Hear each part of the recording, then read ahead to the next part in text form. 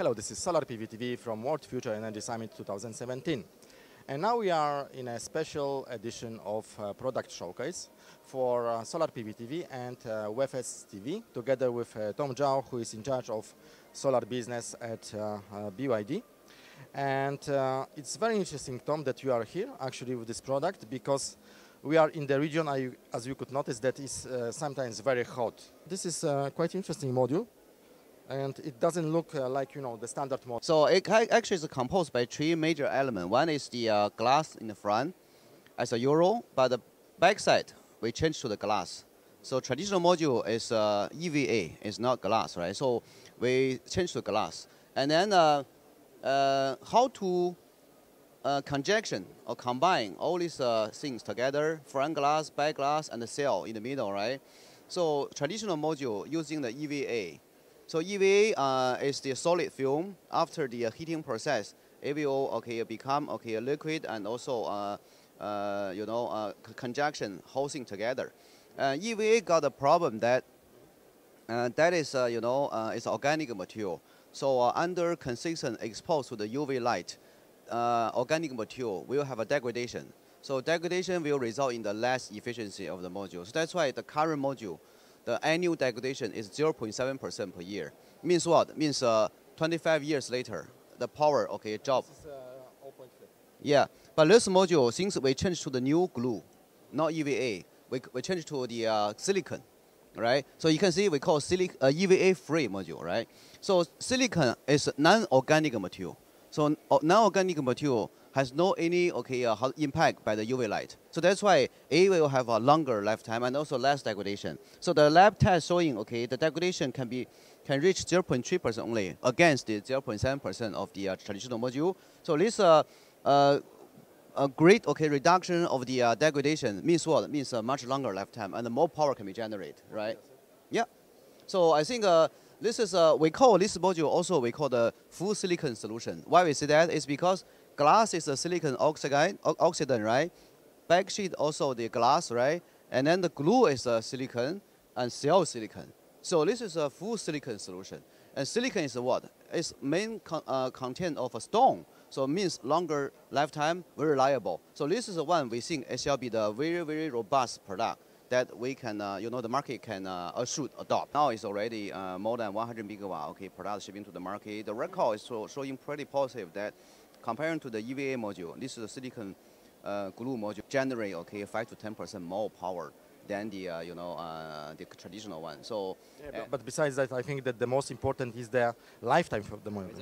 Exactly. This is really because of the less degradation on annual base, and then representing for longer lifetime. So that's why we are seeing it is going to have about the 50 years. Do you have any orders already from this region for your new modules? The project developer like Mazda, right? Their engineering team is already show very strong interest on this technology. Mazda is an energy company, renewable energy company here, and also host of this exhibition. Exactly. So they already have an engineering discussion with my team, talk about this strengths of this technology and see whether there's a chance to engage to their next large ground farm project here.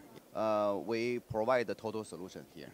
So besides the solar panels products, right? We also provide the energy storage system so that the system installed here is not be able to generate the huge turbulence to the grid networks, and some remote area people still have no power.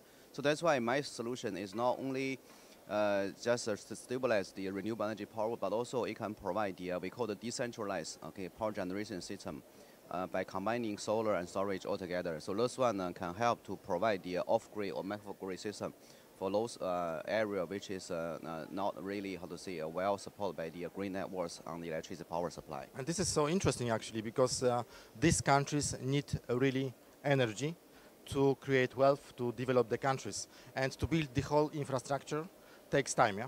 Yes. And you can help them to make it quicker. Exactly. Yeah, because the system built is a very short time, right? And large solar system can be built only within 1 year time. So this is also with the storage. It's a storage also. Oh. Storage is even shorter. So that's why we, as long as the policy there, the incentive policy there, the market is there, right? This can be growth very fast. Oh, it is in Doha, in Qatar. 4 years ago, we have the joint development, with Chevron.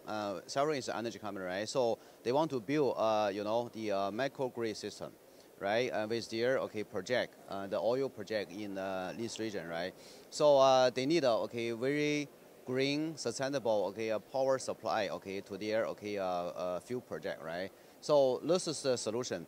Then we design, develop, and install here, right? And running 4 years is very good because the battery life is very stable and also performance is very matching their expectation. Even in the desert area, in the high temperature region like Middle East, so it has no any problem because the cooling system, the whole system design is already considering this kind of the climate factors.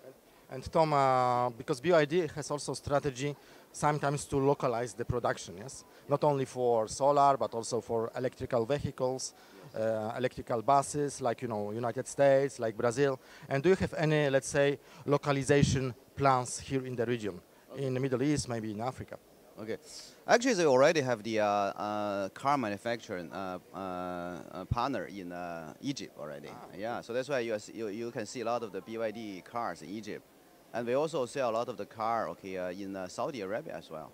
So putting manufacturing here definitely is no problem because we actually want to try to contribute to the local society with the stronger demand support from the regional markets, right? So we want to be the local company, design, produce, and also service this system and products to the regions, so that the regional requirement can be fully well taken by our products and the team here, right? So this is something that part of the BYD global localization strategy. We are actually not only limit to Middle East region, but also some other region like South Africa, like South American market. We are doing the same strategy.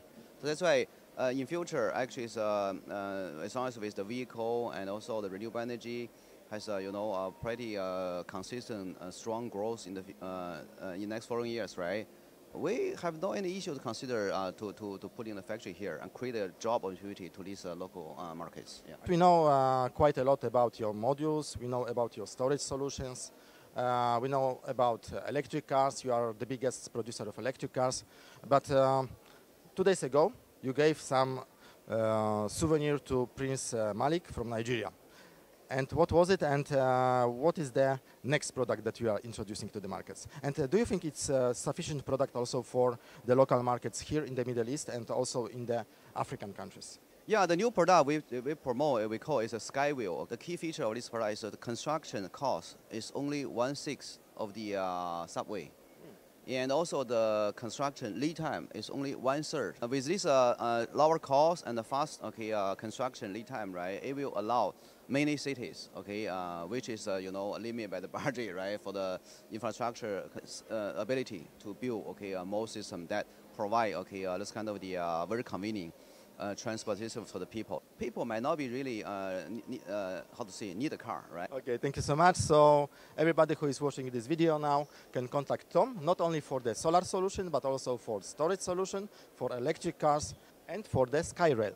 That was Solar PV TV together with Tom Zhao, who is Managing Director for sales, global sales activities at BYD, the company which is introducing Ford Dreams now here in Middle East, but also in Africa. Thanks for watching.